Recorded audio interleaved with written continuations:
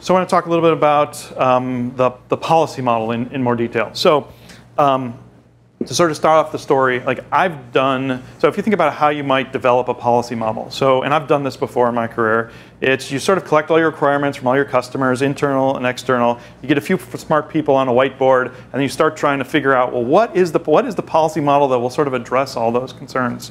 Then what happens is you go and implement that policy model, and functionally, it all works and addresses those customer things. And then you get to the point where you say, make that scale, right? Make that scale to hundreds of thousands of workloads, large enterprises be able to do that. And then you realize, okay, you just created an order, n-squared algorithm in terms of policy computation, and the thing cannot scale, right? So again, having the experience in my career, I had done that before, and I've learned from my mistakes. So when we sort of started Illumio, we started something. We wanted to start with a very simple model, one that we knew we could make scale, right? Another thing, so we started with this kind of one-dimensional group-based model, right? Because that has shown to be able to scale. And it turned out that there was actually still more complexity that we wanted from some early customers that we tried this out. And then we sort of evolved the policy model to what we have now is this kind of multi-dimensional, specifically these 4 dimensions. It's a 4-dimensional policy model, right?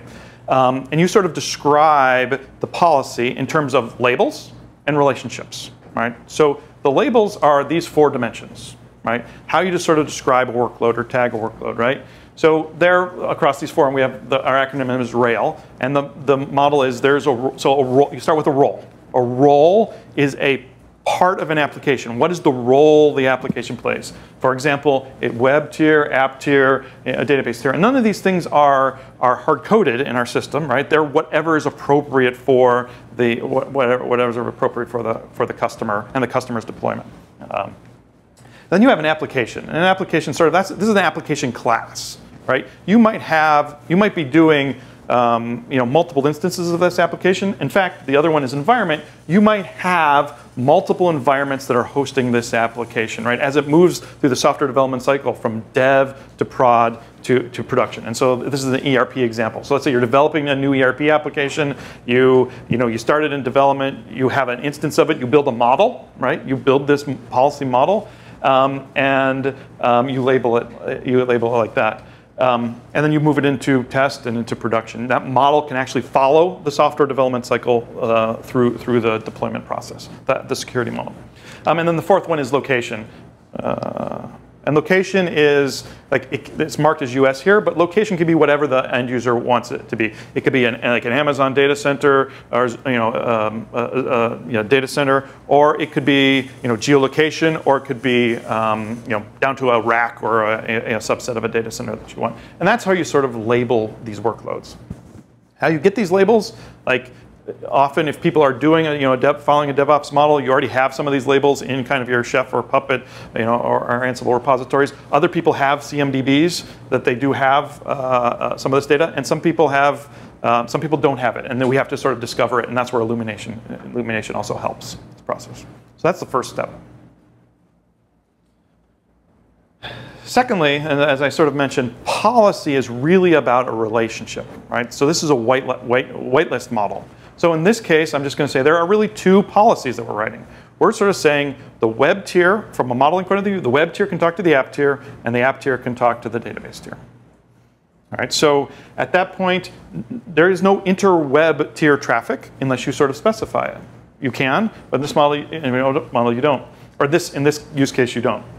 And then what happens is once these workloads are spun up and sort of are labeled, and sort of the security model is applied, right? So what we do is PCE, which is the thing at the bottom, will actually sort of provision all the necessary instructions based on the policy that you wrote. And some of the interesting things here are there's actually 2 points of enforcement, right? If you sort of think about, there is when the traffic leaves the web tier, right? There is a point of enforcement in terms of IP tables or WFP where we actually check to make sure it's traveling to one of the app tier components. When it arrives at the app tier, this is the second check, it actually is checked to make sure it has arrived from one of the valid web servers. So at that point, there are actually 2 points of enforcement along every kind of network path that we can sort of program. And that's why we can have unmanaged workloads also in this model. We actually, at that point, you're only doing one half of it, but you can still, if you had a NetApp filer where you couldn't install a VEN, you can still control access from a tier of the workload to that unmanaged workload because you can still have the egress point of control. And then what's important is as things change, right? And this is also where we've built a lot of intellectual property. As things sort of change, the policy compute engine understands those changes, understands the impact of those changes, and actually only reconfigures the necessary and impacted things. So back to the point about using graph algorithms, understanding a node on a graph, understanding what all the edges are sort of connected to it, to be able to sort of push out a minimal policy. To only the impacted workloads. Secondly, we sort of focus on being able to provide like a diff of what the policy is, right? What is the minimum thing that we need to sort of tell the workloads to sort of accomplish that change, right? And that's how the change model is taken care of. Questions on the policy model? Is that being? Go ahead, Matt. No, you go for it. Is that being built like dynamically based on the illumination? Like kind of phase one, I guess so what's to stop it from just having somebody that gets into your web tier and is just trying to poke at your app tier on some, like let's just say port 10, I don't care, right? But it's like some erroneous BS that you don't want to have. Okay, and we have a picture of that in like a few minutes, and I want to show you the picture in a few minutes. Pictures are good. I can deal with pictures. Who ends up writing the policy?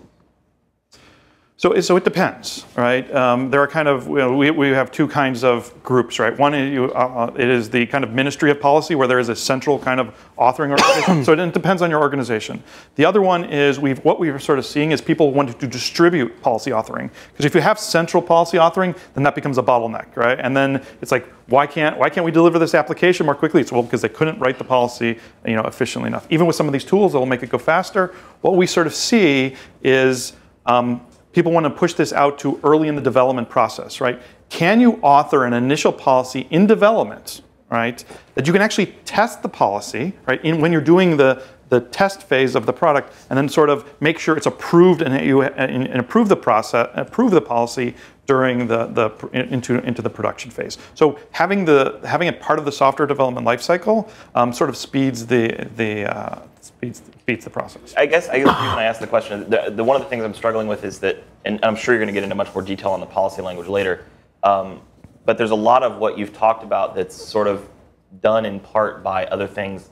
Developers, when they push their applications into some of those staging environments, things of that nature, they're going to use things like Docker Compose or Kubernetes services definitions, things like that. And I'm just curious if there's anything that you could possibly glean from that, instead of forcing them to write an Illumio policy from scratch, sort of at every stage, right? They're already doing a lot of these mappings in those tools already. Is there nothing you could glean from that to sort of get 80, 90%? I agree completely, right? And that's where, back to my point about we have open interfaces, right? So we have customers who aren't doing that, right? And have these CMDBs and have these other things. We need to have an open interface in which to, suck in some of that information, but I think you'll sort of see over time us getting tighter and tighter with any kind of repository of information where those things are already described, just being able to leverage those things and implement them. Right? Because that could be like a really big simplification of communications between disparate silos, right?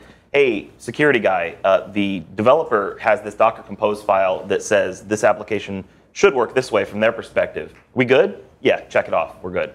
I agree completely. That is how, in my opinion, how the security community wants to sort of push, right? Because they don't want to be the roadblock in everything, right? They want to sort of figure out how we can make the application development cycle go more quickly, but still have it be secure, right? Yeah. And have that some of that policy authoring or understanding some of those things more distributed and pushing down in the software development cycle are kind of key to making that thing scale. So I agree completely with that. I've got a question from Phil Gervasi, who's watching the live stream. I don't want to misquote him, so I'll just read it to you. He said, how does the policy manager determine business intent? And then to clarify, basically, how does the controller intelligently determine the intent of the network operator based upon the input in terms of business intent? And he said, I assume there are tons of pre-built configurations that exist in some sort of modular form that get executed based on some sort of match rules? Pre-shrunk rules.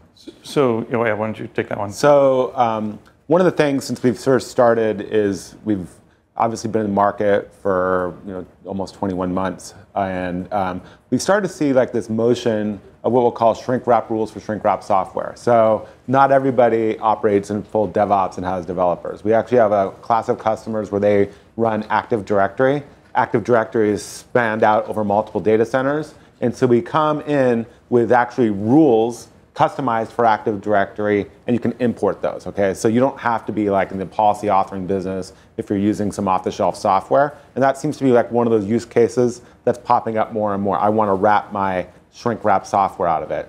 The other thing which is sort of nice about this is the labeling structures that, like in that ERP Prod US, that maps very nicely into RBAC. You can imagine that the business intent of somebody who is manipulating or having authoring policy for the ERP application can map directly into who they are inside of the business. So you don't necessarily have to have like somebody who is from the the beverage tracking application team being able to author policy for the ERP application. I hope that actually answers the question. If not, maybe he can clarify a little bit more. We can return to it. Yeah, absolutely. Okay.